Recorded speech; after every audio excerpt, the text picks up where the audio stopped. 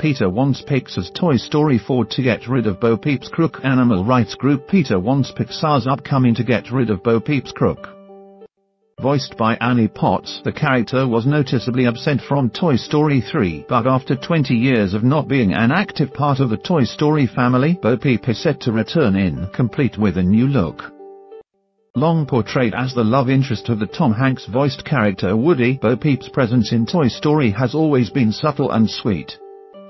And while she doesn't necessarily occupy the same amount of screen time as Woody, Buzz Lightyear, or even characters like Mr. and Mrs. Potato Head, the character has always been a recognizable part of the Toy Story series and far from a controversial element in any way. All of that is perhaps about to change, however, as Bo Peep has suddenly been thrust into the limelight. PETA has released a statement addressing their desire to have Bo Peep's shepherd's crook removed from the final cut-off.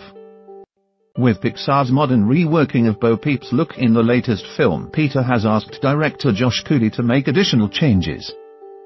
The request specifically addresses the fact that Bo Peep's new look is meant to appear modern, though PETA argues that the crook is outdated and cruel. PETA's manager of animals in film and television Lauren Masson said, "I'm contacting you today about Bo Peep's new look.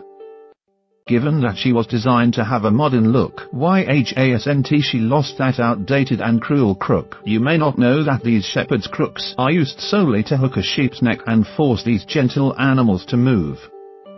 That isn't something that a progressive Bo Peep would countenance in 2019. A badass Bo Peep would likely bop the shearers, not the sheep. A symbol of domination over any animal is a thing of the past and not something that belongs in. Won't you please consider removing Bo Peep's crook from the final animation? The crook is a tool traditionally used by shepherds and those in the wool industry to hook sheep by the legs and neck in order to facilitate their control."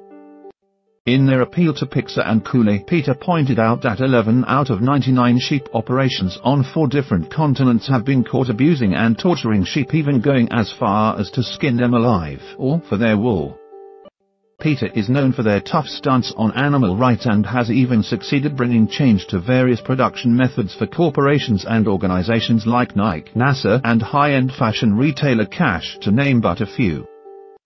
Their past efforts are typically directed at animated films, but in 2019 it appears that PETA is intent on taking the fight for the respect of animals to a new level.